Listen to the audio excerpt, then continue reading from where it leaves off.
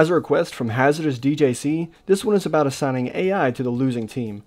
Based on a 2-team game, this will show you how to get all the AI in the game to assist the team that is losing and switch teams if the other team starts losing. Let's get it. Okay, for map setup, there's none. Not a single bit. As long as you have your spawners set up what you want and your AI spawners set up how you want, you don't have to do a thing for map setup. So we're going to jump right into the scripting. So we're going to start with an event, and that's going to be on player killed. There we go. On player killed.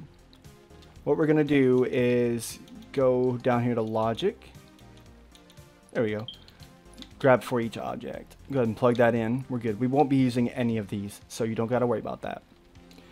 We're going to go up here to AI Basic and grab all the AI units, because this is assuming, of course, that you want all the AI in your map to be helping the losing team. Now we're going to go to game mode. We're going to work left to right. That's why we're doing this. We're going to get team points. We're going to do this twice. We're going to go ahead and duplicate this. And the first team will be team 1. And the second one will be team 2. Go back up here to AI and get squad from AI unit. Place it down here. There we go. Okay, we're going to need AI modifiers now. We're going to use set to inactive. We're going to set it to false, though. You'll see why we're doing this at the end of the script. Go ahead and set that to false. We're going to make sure that they are active. That's what we're doing. We want to make sure that they do shoot and do things. Okay, so next we're going to grab 2 branches from logic. Go ahead and plug them in like that.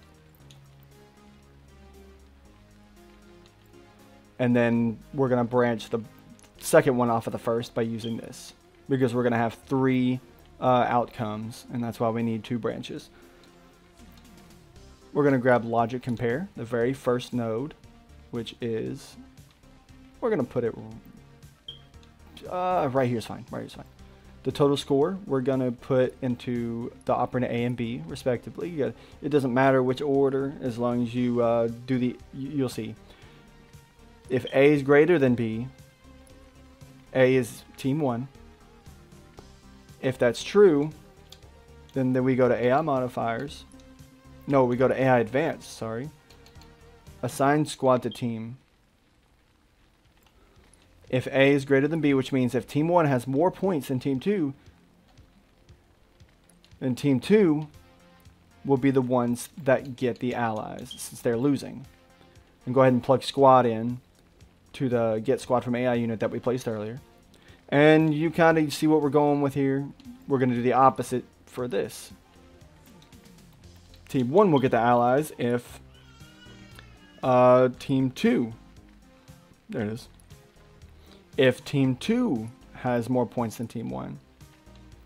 So whichever team has the least amount of points will be getting the allies. And we're going to do this a 3rd time. You're probably wondering, why are we doing that? We only have 2 teams, right? Well, this is to make sure that it's something I do. You don't have to do this, but it's something that I would do in this mode. I'm going to have them set to team 3 if the points are equal, because then they will be then they'll fire on both teams equally, as they're not allied with either one of them, since neither one are winning. You can have them do that, or you can do what I have that set up there set for. Ooh, I got some word salad there.